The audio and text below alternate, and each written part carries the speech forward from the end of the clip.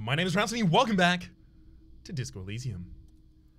Alright, let's get into this Chemdoll information. There we go. The shirt celebrates a false hero. Wait, was it Man from Chemdoll was real? Ah, there we go. Okay. Simple, really. Totally with you. Hang on. Say more. So I went through all of this in the last episode. Okay, so yeah, there's actually not a unique thing to do here. Sure, should I buy the t-shirt? I don't know if I want to buy the t-shirt. I don't necessarily want that t-shirt. Representative of a sexist ideology? Nah, I'm fine. Thanks. Do have something truly cool. Don't have higher interfacing yet. That's way too expensive. I might have actually just been talking with you. Hello again. How can I help you?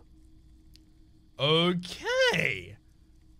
So Roy's prices are strange and Roy doesn't really sleep have given me some extra pumps here. Sure.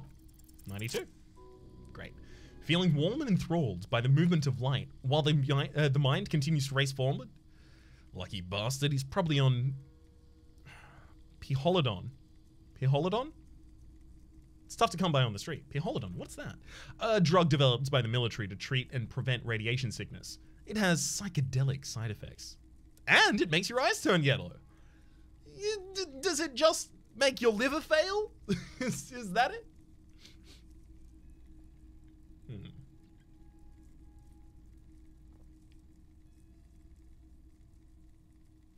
I'm gonna be straightforward, get straight to the point. So, where does a man get Piholodon these days? He takes a step back, studying you. How would I know? There's a note of indignation in his voice. Interesting. Those triangle patches on his vest, you have a feeling they mean something. Like they're similar to the halogen rectangle on your jacket. Okay, so guy's an ex-soldier. Chill out, man. I'm a chill out cop who just wants some of what you're having. Wink, no judgment. Just curious, I probably did loads of Piholodon before I lost my memory. Say, what's with the triangles on your vest? I'm gonna say that first. He hesitates. I was with the Emergency Relief Brigade, you know, after the People's Pile disaster. He coughs as if to mark his words. Had to take Piholodon for radiation sickness. That's what you're just hinting at right now, wasn't it? The People's Pile? What was that? A bad idea. Some poor leftists built a particle decay generator in hopes of bringing affordable electricity to underserved communities. It malfunctioned. Radioactive waste everywhere. Probably some of it in you, too. It feels like this is an analog for Chernobyl, probably. Tell me more about this Emergency Relief Brigade you're part of. He points to the white triangle and his orange safety jacket. We were an all-volunteer force. Self-organized. Tried to help fire brigades contain the spill. On the patch, gamma radiation lines cross with the red drop of blood. I lived by the river since I was a small boy. The Esperance didn't have the heart to let it go to shit without trying to do something to help out. There wasn't much the volunteer force could do, however. We wasted years in the river mud. Years getting sick. He looks at the spiraling light and stops. Must have been tough. Radioactive cleanup, that is. He hesitates. There's a reason why everyone's tried to forget anything if it ever happened. And why no one else tried to replace or repair the pile. So much disappointment. And early deaths. Cancer mostly. We all knew that was coming even as we were cleaning up as best we could. Whose fault was it the generator failed? No one's. Everyone's. He sighs and shakes his head. So much bitterness. A bunch of poor people built themselves a primitive nuclear reactor hoping for the best. What do you think is gonna happen? How'd you end up running a pawn shop? The cleanup happened 15 years ago. I was young then. Later my second heart died. Left me this shack and the assorted junk in it. So I came here to Martinez. People told me don't go there, it's a shithole. I said, people, we just had a nuclear pile meltdown. I'm gonna get as far from Farburg as I can. Still in the same city, but... Thanks for telling me. He shrugs. I like theory more than story. Outward movement, not vortices. Yeah, you gotta get in on those vortices, my man. Care to share your Pyrolodon with me? Have you tried it before? It's almost like he's worried for you. I think I tried it once and liked it. I mean, maybe. Here you go, man. He presents a large cap-shaped object in the palm of his hand. Very odd looking. Not so sure about this. Wait, why wouldn't I be sure? Because it's an anti-radiation drug and you're a cop, not a post-apocalyptic scavenger? Yeah, sure, but ketamine's horse tranquilizer and I still did that. Thanks, man. Take the Pyrolodon. Of course. Also got a skill point off of that. Let's bounce out of that conversation.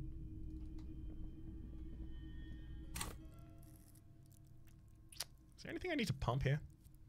I mean, if I pump, I don't actually even have the ability to pump perception at this point, right? You only can put a certain amount of levels in there.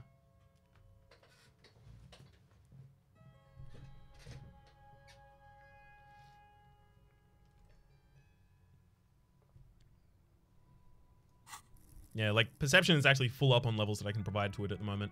Maybe I should unlock another slot so I can finally learn about magnesium being a magnesium-based life form. Yeah. Gimme.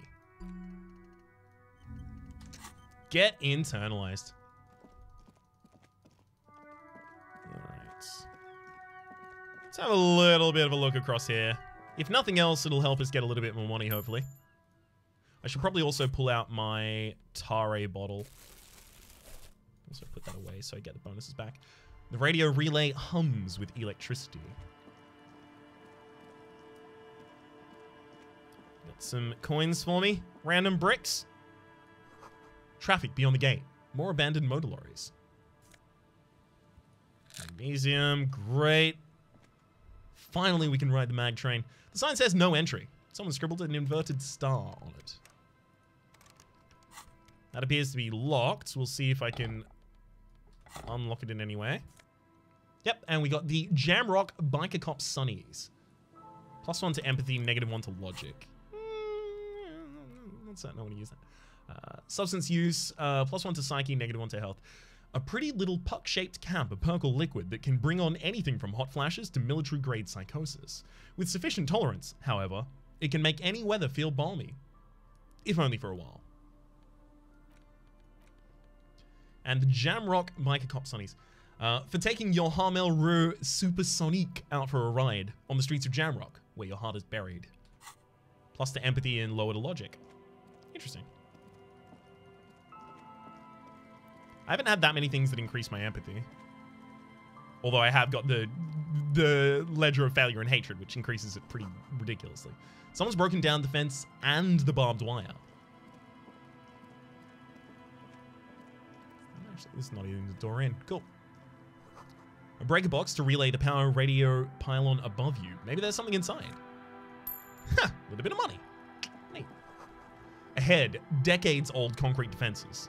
Children play on them now. Ooh, can I check out these tracks? A creaking ahead. A broken axle grinding. This is... It's not... Banged up fuel canister, fine. This isn't the Coopery Kinema that Kim arrived in, is it? Sunken motor carriage. A banged up motor carriage lies half submerged in the icy water, slowly sinking into the insular Indian Ocean. Really? Seems like it's just a rock pool. Only the cabin top, rear wheels, and engine remain visible. Must be cold and lonely down there in the icy water. Remember the tire tracks in Martinez? This is where they were leading, rather. This is where the tracks on the Plus were leading to. The motor carriage sits in the salty ocean, water cold and sad. It doesn't have an opinion. Most suspicious. I should investigate. A seagull takes off from the half-submerged machine. It's almost like the bird is acknowledging your decision. You get a sudden sinking feeling. Stomach acid comes up as you look at the motor carriage in a deep, dark, cold water. Why the doom and gloom? It's probably because it's mine. Why the doom and gloom? It's just a sunken motor carriage. Some motor carriages are bound to end up in the sea. What do they make of this MC? How long's it been here? Well. Looks like Jacob Earl's journey came to an abrupt end here. Do I know who Jacob Earl is?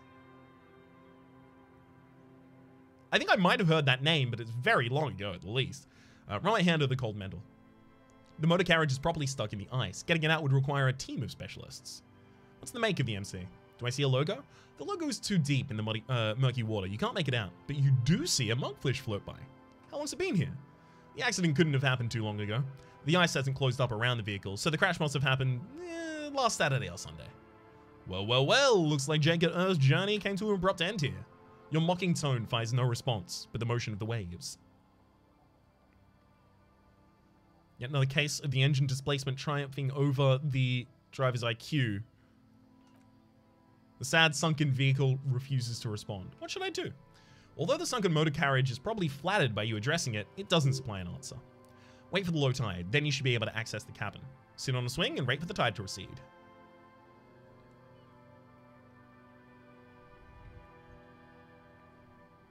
As you sit down in the old rusty playground, the world around you becomes very silent. The hinges creak under your weight, dangerously so. Nothing but a sound of seagulls high above in the sky, echoing like distant laughter. You sure there's not a call to Mama to car in there? You sure? Alright. Ice cracks around the blue motor carriage in the sea. Whistle a tune for drama. Sure, 83. Let's do it. The tune on your lips forms a strange, yet undeniably beautiful contrast with the surrounding bleakness.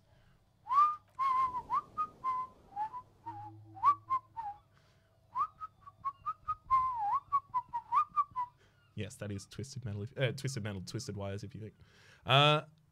It's from the Kill Bill soundtrack. It's sad that no one and nothing but the sunken vehicle is here to witness it. But the unexpected beauty of the tune lifts your spirits, nonetheless. The clouds pass in the sky, and the shadow of the swing moves like an hour hand on a timepiece. 30 minutes have passed. Looks like this might take a while. Time to present a good topic for conversation. I wonder what all the people in the city behind me are doing. Dreaming, drinking, fucking, fighting, trying to improve their lives, wishing for a better tomorrow. The tide sure is taking its sweet time. It's unclear whether the sunken vehicle agrees or not, but merely uttering these words give you the illusion of time speeding up. Just like how the crazy daredevil piloting that vehicle into must have accelerated into the sea. Oh, we've got our breakthrough already. Clouds on the horizon grow darker, and the shadow of the swing set keeps climbing. You hear the distant rumble of the city. 30 minutes pass. Man, this is taking a long time. Yeah, it is. It feels as if the city behind you grows silent in the waiting. Seems like an entire eternity has passed. A dim light scatters from the cloud cover above the city. In it, you see the blue and white motor carriage slowly appear from the water, centimeter by centimeter, as the sea recedes. It's a Cupri 40. It's a workhorse of the motor park, favored by working men, government officers, firefighters, and I guess maybe animal control people? You know, those kinds of people. Squint your eyes and say, is that a number on the side? Yeah, it's us. Knew it. Number 41, as in precinct 41. Come on, man, that's alright. Oh, please, 41 could mean so many things. It's not like I own the number. I'm gonna say, oh god, no. That's actually like the most appropriate response that I would feel, like the sinking dread. I'm so sorry, Harry. Says the sunken motor carriage. A massive pit opens up in your stomach and the most terrible feeling overcomes you. Nope. Just nope. Say no to this, Harry. Oh my god, it is mine! I drove my car into the sea! Yes, Harry, you did. No. Shake your head. Shake you head, sorry. No. Shake you head. No. Shake you. It's a old reference, that one. Alright, do it. Found the traffic hooligan, it damaged my morale. The sooner you accept it, the sooner you can move on. Ooh, wise words. Very succinct there, though. Maybe I was in pursuit of someone? Yeah, in pursuit of who? A boat? A seagull? How do we get you out? I can fix it. They're not going to take me back after this, are they? The badge, the gun, and now this.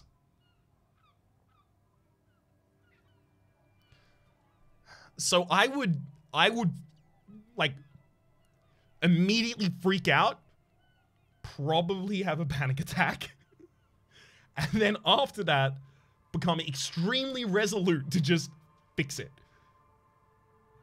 Or, you know, Failing that, forget it. So I think we're still in panic phase. They're not going to take me back after this, are they? After losing every single thing you were entrusted with, I wouldn't hold my breath. How do we get you out? We don't. I can fix it. No, you can't. The damage is too extensive. Well, at least I can see what's in there now.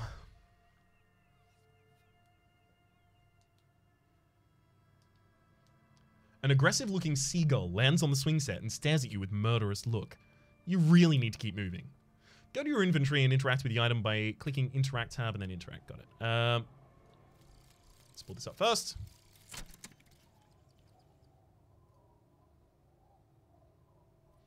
We tell them, hell no! You're about to become a magnesium-based life form. The age of the primitive carbon man is done.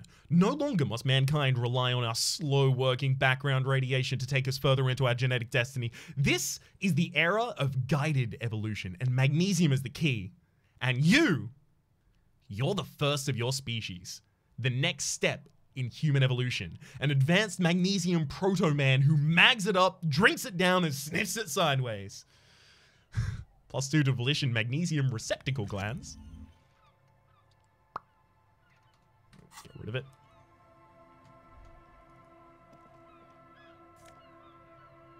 RCM badge, LTN. Oh, if I came over here earlier, I could have used that for my case. Esprit Corps and visual calculus. Okay, this one's just Esprit Corps and shivers. RCM commander's jacket. A black uniform jacket with the RCM signature white logo on its right sleeve and backside. Letters inside the collar read LTN 2JFR. I'm a lieutenant? Am I? Wait, LTN? We'll see. We'll see.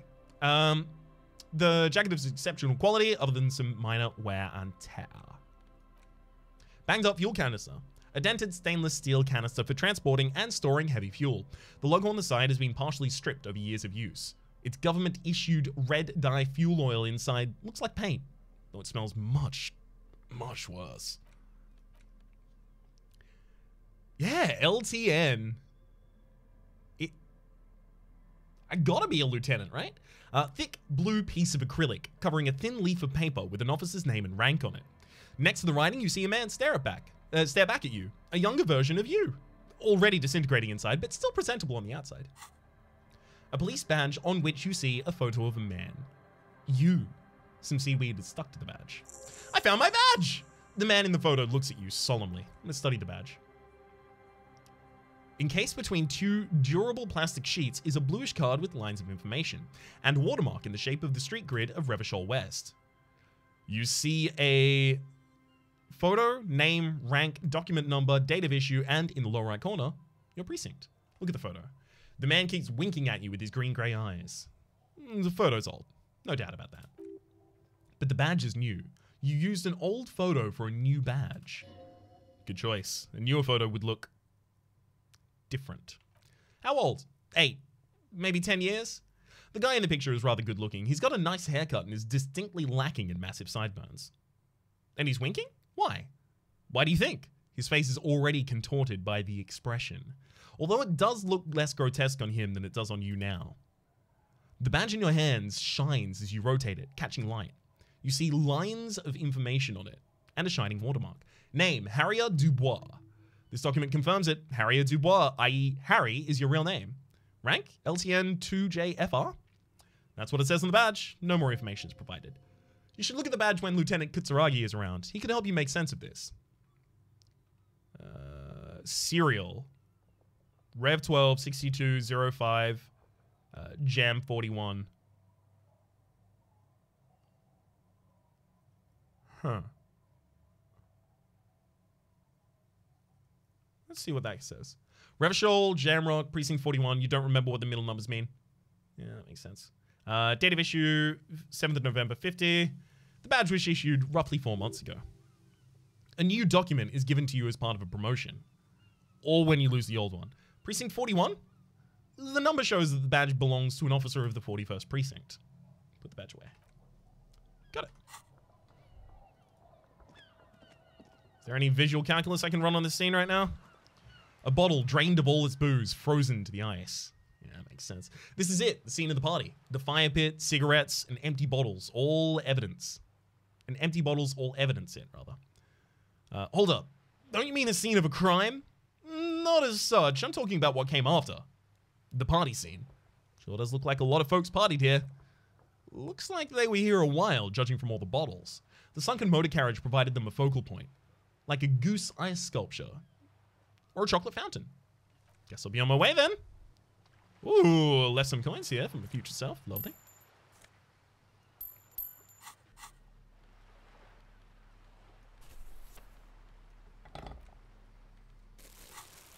Just pop those out in case I find some Tare bottles. Hang on. The ice just off the coast crackles, shifting. What have you got to say about this, Yellow Point? Footprints in the snow. They lead away from the accident. Seems the walker was either very confused or drunk out of his mind. I'll tell you which one I think it was. There's a boat tucked away underneath the tarpaulin cover. The underside of the boat has been recently tarred. Elysium. Elysium? Okay, I don't want to get too far into this area because, like, the game itself did warn me, don't stray too far yet. But I have to at least check out the stuff that I find here. The boat is floating freely in the water, unmoored. Hang on. The plank creaks beneath your weight. Those are kookaburras outside, by the way, if you can hear them laughing. The ladder leads to a school of fish swimming in the kelp. They're a breed of Australian They're a species of Australian bird, I guess. Yeah, they're a species of Australian bird that laughs. Its bird cry sounds like laughter. It sounds like mocking laughter, specifically like derisive laughter. What are these doing in the fish? Franco-Nigerian cavalry boots. +1 to perception. Ooh. Kind of nice seeing cops around. Really? Aye, officer. A woman in a raincoat stands on the quay, considering an overturned boat. A sword in a scabbard hangs from her hip. Anything I can help you with? That depends. Where are we exactly? A fishing village on the seashore. This place doesn't really have a name. It's sometimes called Elysium. Why? The sign on the street leading here is illegible. Has been since they built this place. The wind rattles her earrings. I've got questions. The first is, what's your name? The name is Lilienne. People call me Netpicker. I think I have time for questions, and that was actually the second one. She gestures towards the fishnets. Indeed, you're always confused as to your whereabouts. Ask her about the cool sword. Helps to break the ice. Nice sword. Point at the saber on her hip. Does it come with a story? Unfortunately, the factory sold me this one with a 3-year warranty instead of a story. She smiles at her own joke. It's to intimidate folks, mostly. I need to get higher pitched while doing that voice, but the way that I do it doesn't go higher. I'm gonna keep trying though. Hold on, do you know how to use it? Not really. I know some basic moves, and I sure as hell beats a knife, but you're in a tough spot. When you're in a tough spot, it is imposing. It's like a regular mass-produced sword. Like a shovel or axe. Nothing fancy, just for intimidation. Why do you need intimidation tactics? From time to time, people need to learn a lesson in respect. That's just the way it is. Back in the day, I caught many a men and it caught the eyes of many men, and believe me, she adds, tittering, men need a lesson in manners from time to time.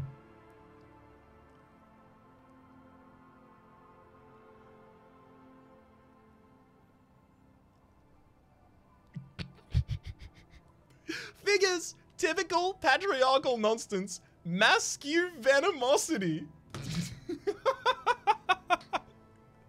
What they're referring to is the phenomenon of toxic masculinity. I would say figures. Sure, venomosity. But boys will be boys, and God knows we don't have many around. So far, the sword has Been enough to keep him in line. Can I borrow the sword? No, I'm afraid not. Her eyes are smiling as her hand moves the kilt.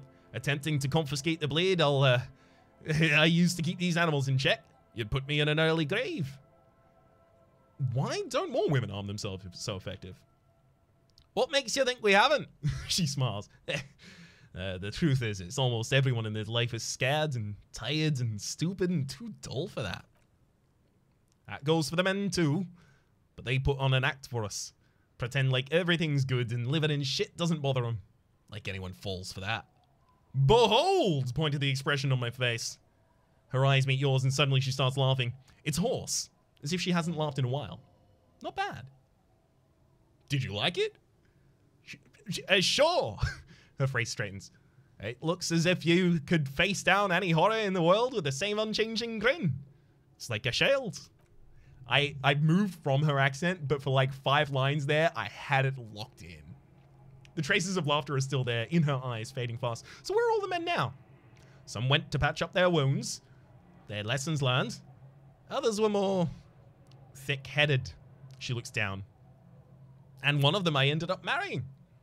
Wait, why? If they're thick-headed, guess I enjoyed the way he bled. Her expression doesn't change. It's hard to say if this is a joke. If it is, then why the melancholy? Where's your husband now? Gone.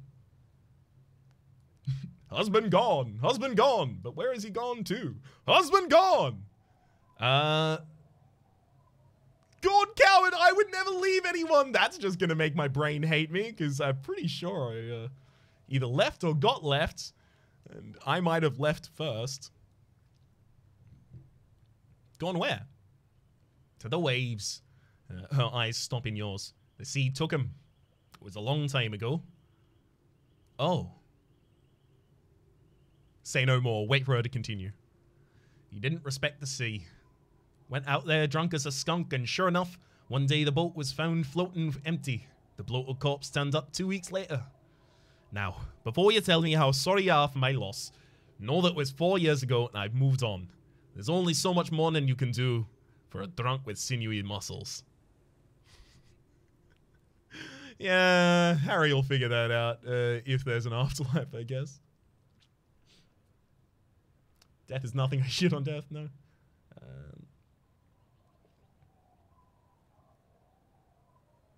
It's healthy to let go and move on. Got to keep the wheels spinning. I mean, yes.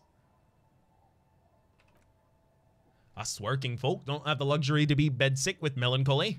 She crosses her arm. I also don't necessarily think it's good for you. As someone who has oft wallowed in melancholy, I don't necessarily think it's as helpful as just trying to continue functioning. You know, easier said than done, though. She crosses her arms. I buried him, mourned for an appropriate amount of time, and then went on. She glances at the village where the 2 kids are playing with what looks like rocks. Life didn't really change much for me and the kids. This is neither a touching nor a very interesting topic for her. She looks like she's ready to go on another date with a better drunk. Ask her. Both of you need some action. Don't know a good spot yet. Explore the coast. Yeah, I mean, she's got a no-nonsense attitude. I'm into it. I'm looking for someone. Maybe you can help. Let's see. She tilts her head ever so slightly. Who are you looking for? I'm looking for missing cryptozoologists. Ugh. She frowns, thinking, I don't think I know what those are. Care to elaborate? People who look for animals mainstream scientists deny exist. No, people who look for imaginary animals. Ah! She claims. Like snowmen! Snowmen? I haven't heard about those. 2 odd guys have been wandering around here, nose in the sand, talking nonsense about snowmen in the lake. Ah, the traveling accent. I don't need to mention the accent constantly. I'm trying to remind myself of that. Sorry about it. Wait, the like? Right. She nods. Not only snowmen, also green men, monkey men, burning rhinos. You get the picture. Oh, you're getting it, and it is gorgeous. Where did they go? I don't really know. Further down the peninsula, I guess. I mean, that's where they were headed. She points north.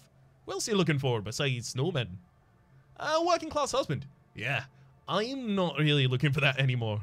Not much into middle-class sons either. She sighs. I could use some landed gentry. But apparently they don't make those anymore. They do, just not here. The husband isn't for me. I'm looking for him for his wife. Wish I could help you with that, but I haven't seen your working-class husband. Maybe I could help you find someone else. She seems genuinely sorry for not being able to help you. That's it. I'm not looking for anyone else right now. How can I help you? What do you do around here? Like I said, fish mostly. Sail the waves. Take care of the kids. Pick nets. Right now I'm a little, tarring a little skiff. What else? I sell the fish to the people at the Delta to serve their fancy restaurants. Authentic Insulindian cuisine. Is that enough to make a living? Sometimes I also walk up to the beach to see what the sea has given up. The sea is full of surprises. Keep it professional, man. Don't make it sound like you're hitting on her. This is what's called a conversation. You don't have to be guarded right now.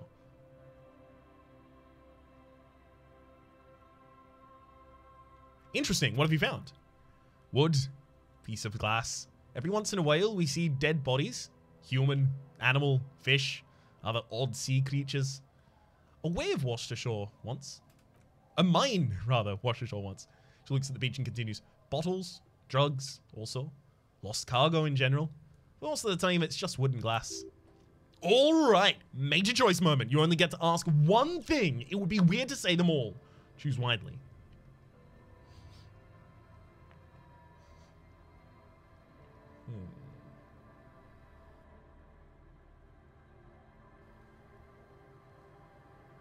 I need to know about those human bodies. Yeah. I care, like, arming myself or drugs. Neither of those really matter as much as the loss of human life, seems to me. Need to know about the human bodies. Well, you're barking under the wrong tree then, officer. She shares her head. I have no interest in floaters. Seen enough of them in my life already. A very unattractive bunch. Yeah, maybe steer clear of the things reminding her of the floater she used to be married to. Just saying. I take it that's your skiff? Point at the overturned boat. Sure is. The Sun, I call her. Coated with a fresh layer of tar just yesterday. It'll take some time to dry, assuming the sunny days continue. I don't know a good spot yet, so be seeing you around. I wasn't really planning on continuing to explore this area, but I really want to continue the conversation with her later, so guess I just have to. The woman next to the bucket of clothes hums an odd melody. Her eyes are closed. Welcome to the fishing village. Please lean in closer. I have cataracts. She opens her eyes. Then how does she know you're there? Well, you can kind of sense someone's presence. Lean forward. Oh, welcome, police officer. We don't cause any trouble around here, and we don't want any trouble either. We're cops. We're hell raiders. Click, click, bang, bang. Point your finger pistols at her. No, you're not. I've seen you around here before, 12 years ago. You didn't raise any hell. You were quite helpful, actually. But still in Martinez, you're considered an ill omen. Wait, I've been here before? No, not you personally. I meant the RCM. Some of the men got into a fight. One of them killed another. Locked himself in that woodshed over there. At the RCM, some of the men got into a fight. One of them killed another. Locked himself in that woodshed over there. What's the building behind her? He was brooding, needed some help opening the door. You got it open for him and took him to think about what he'd done in a more secluded place. Somewhere more quiet. Prison. She says as if he was on some kind of spiritual retreat. What kind of an ill omen are we talking about? Oh, the usual. Dark tidings. Black hound. That's you, all right. A black hound licking at your own heels. I am an ill omen, all right. If I'm considered an ill omen, why hasn't anyone told me that? Maybe we are afraid. Why? Because you're an ill omen. But you're still welcome here, as long as men with guns aren't chasing you. And maybe even then, because that's the kind of fishing village we've built. I'm sorry there's not a lot of room to park your motor carriage, and not a lot of houses, or a lot of people. My kids are long gone, searching for treasure. So are others. Ah, look at me ramble on. What brings you to us? What's further down the coast? Not much, she replies and wipes her forehead. There's the abandoned church, the DeLorean Church of Humanity. It's been there since even before my time. Why is it abandoned? Some things just don't fly, officer. She smiles a gap-toothed smile and smells the air. Look around. Who'd go to a church here? They built it 300 years ago. Must have been nicer then. The ecclesiasts have tried to get things going here, but things just keep happening. Crime, accidents, other things. The place never stays open. She frowns. It's a pity. It used to be such a nice church. She's not telling you everything she knows. Keep her talking. What else is on the down coast?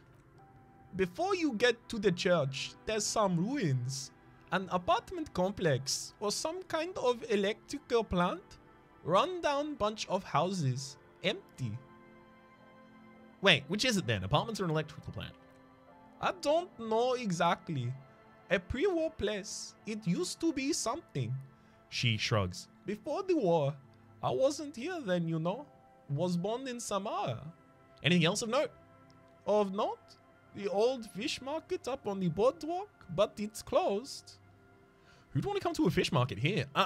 That's it? There's got to be more along that coast. What? You're one of those real estate people with big plans? If you want a development opportunity, you can check out the abandoned buildings over at Land's End. Used to be a supply depot, we think. Sending goods and ammo across the bay. It's jammed shut though. We tried to get in, still to see if there was anything to scavenge or sell, but it's impossible. She drops a bar of soap into the bucket with a splash. And now you know everything there is to know about the coast.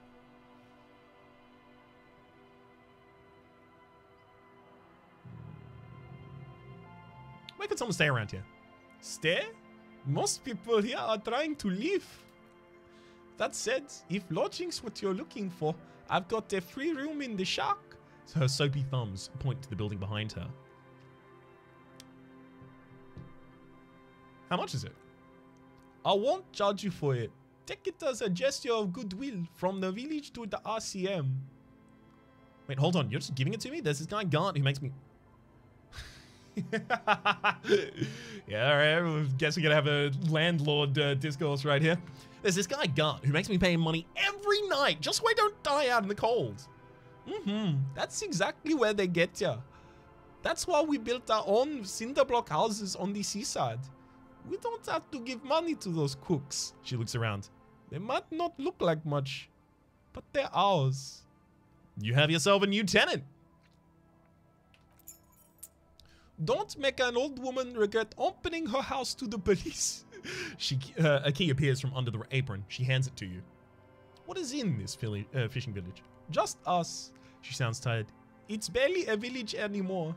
We almost don't exist. What do you mean? This is pretty much a known place. She grins. A gap. A blank spot on the map. Just a cluster of nameless shacks on a nameless street. The place is so pornographically poor, it's not even funny.